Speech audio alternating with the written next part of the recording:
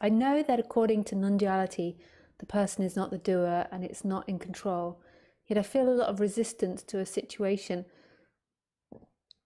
and I strongly prefer the situation to be different. There are other people involved, and of course, the person cannot change anything, let alone choices and preferences of others. In fact, the person is happening without free will, so also my resistance to this situation is happening. I feel like an energy is blocked by my resistance. It feels so silly to ask what I can do. But do you have any suggestions for the poor person? There is frustration here.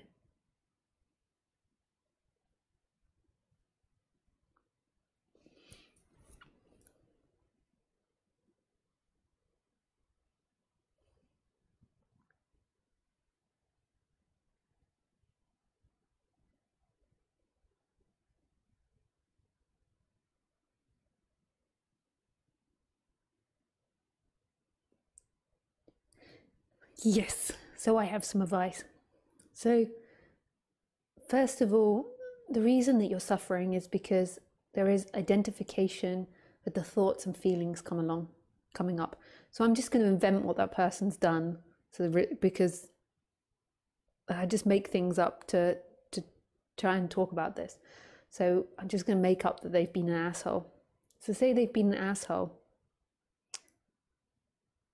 and then what happens in you is there is pain to that. So there's pain in the heart. And then if you go deeply into that feeling, maybe you feel abandoned by their actions, and maybe you feel afraid of their actions. So maybe that's in the heart, and then that's also in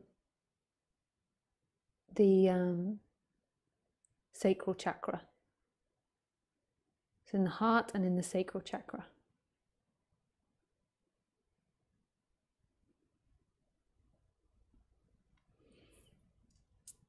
And these feelings appear, and there is identification with those feelings.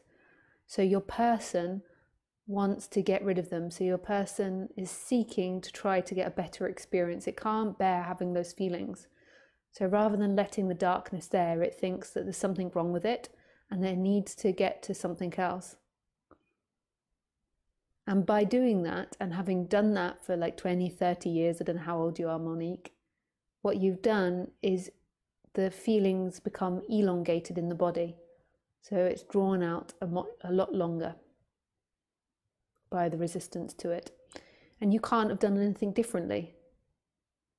You couldn't have not tried to resist them. It's just part of the setup of the person. What I suggest for that person to do, but know that this too isn't prescription, this is a description of what can happen, is to put attention into the feelings and to get to know the feelings. Also do something like Osho breathing meditation, like something physical to help try to get them out of the body. And then also the most obvious thing is to see that whatever you're thinking or feeling towards this person isn't truth. I'm not suggesting that you don't put up boundaries, but after you've asserted the boundaries, you don't need to speak to them more. Or you don't need to speak to yourself more about it. You don't need to have internal dialogue. So the reason it's happening is because there is identification there, and a habit as well. So that would be my advice.